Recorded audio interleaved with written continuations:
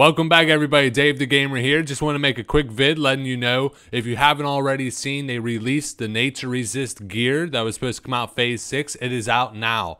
What that means is there's going to be a couple gold farms that you really want to hit hard.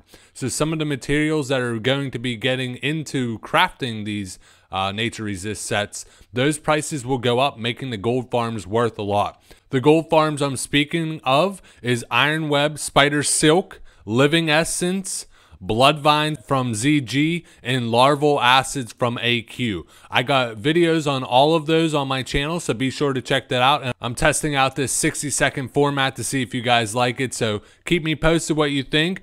And get ready to hit those gold farms hard. It's going to be profitable really only for a week or two until everybody has the Nature Resist set, and then those prices will drop again. So take advantage of this now, and as always, game on.